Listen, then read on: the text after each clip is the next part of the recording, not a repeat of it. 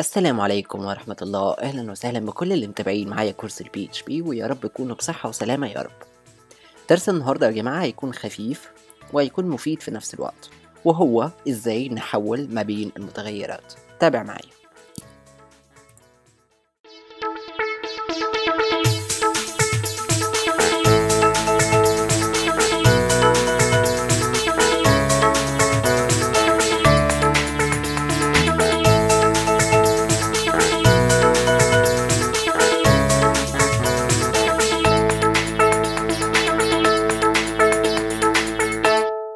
التحويل ما بين المتغيرات أو الكونفرجن يعني إيه؟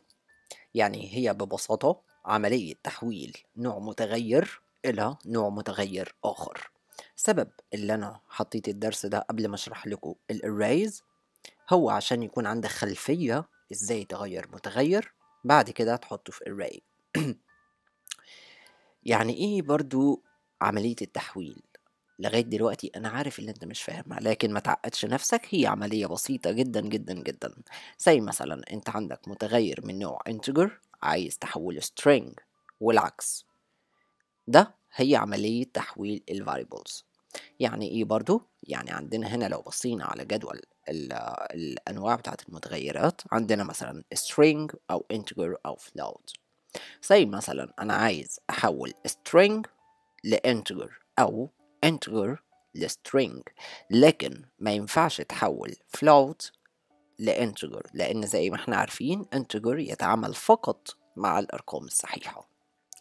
يبقى نخش على طول بقى في الموضوع، لأن يمكن ببساطة كده أنا قدرت أوصل لك المعلومة بتبقى إزاي.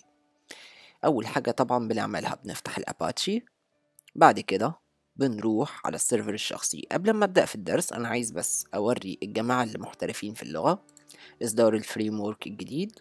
هو بقى بيدعم حاجات متعددة جدا جدا جدا. بإذن الله هفنش البرودكت وانزله لكم على جيت هاب، وتقدر اللي انت تتعامل بقى بكل احترافية. لغاية دلوقتي بكتب في الدوكيومنتيشن بتاعته. ما علينا، ندخل في الموضوع. هنفتح ايتم،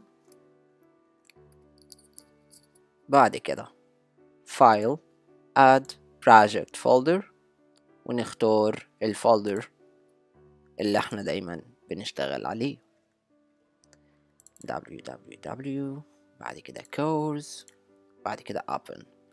ده ملف test.php اللي كنت شغال عليه الحلقة اللي فاتت.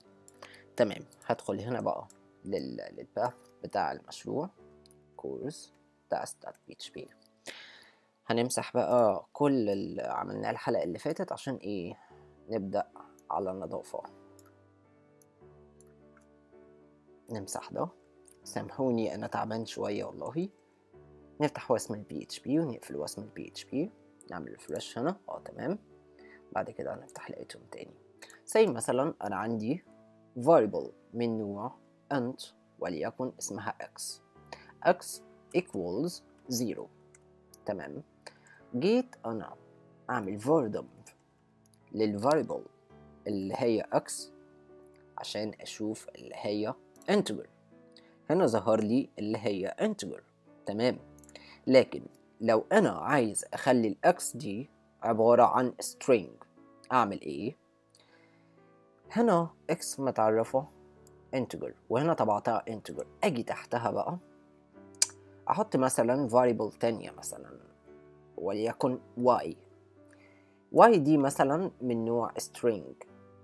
لغاية دلوقتي هي متحددتش القيمة، لكن أنا أخليها من نوع string تاخد قيمة x. إزاي؟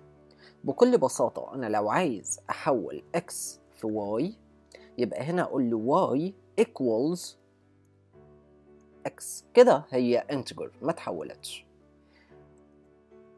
امشي معايا خطوة بخطوة. var dump y هيكتب لي اللي هي لسه integer. عظيم.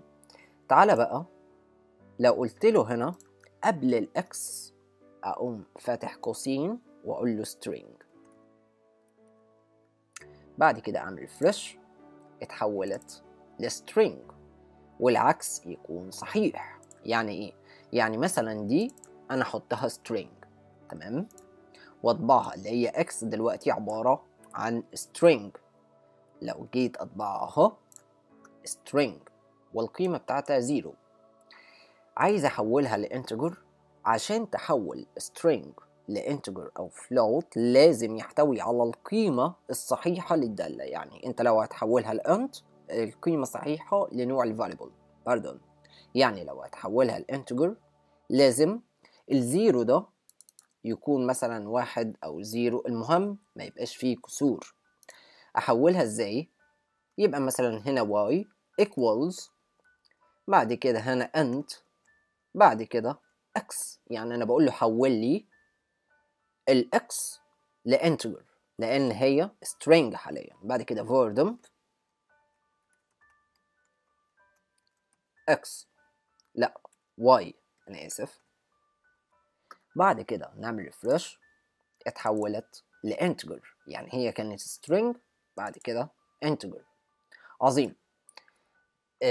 انا بقى هستفاد من العمليات دي كلها ايه؟ لو انت بتتعامل مع قواعد بيانات احيانا لازم انت تحول بيانات. يعني ايه تحول variables؟ يعني ايه لو انت عندك مثلا صف في قاعدة البيانات او عمود يقبل فقط دالة رياضية وليكن من نوع integer او float، وانت بتتعامل مع المتصفح بالسترينج، اصبح اللي انت عندك دلوقتي القابلية اللي انت تغير من string لانتجر او float. اتمنى ان درس النهارده يكون خفيف جدا عليكم. هي العملية مش صعبة، ولو في اي سؤال اسألني تحت الفيديو. الدرس الجاي بإذن الله هندخل في الاريز، فعايزك تركز معايا جدا جدا جدا. وقبل ما ندخل في الدرس الجاي انا عايزك تحول لي الفاريبل اللي هي variable h من نوع integer، وعايزك تحول لي h from integer to string. انا عايز h من integer لstring، وعايز variable str اللي هي equals 1 from string to integer. يعني انا عايزك تحول لي ده وتطبقه لي، وارفق لي التطبيق في الجروب او تحت الفيديو. احنا اتعودنا ان احنا بننشر علم يا جماعة. انشر الفيديو على قد ما تقدر، ما تخليش اي حد يبيع علم بفلوس.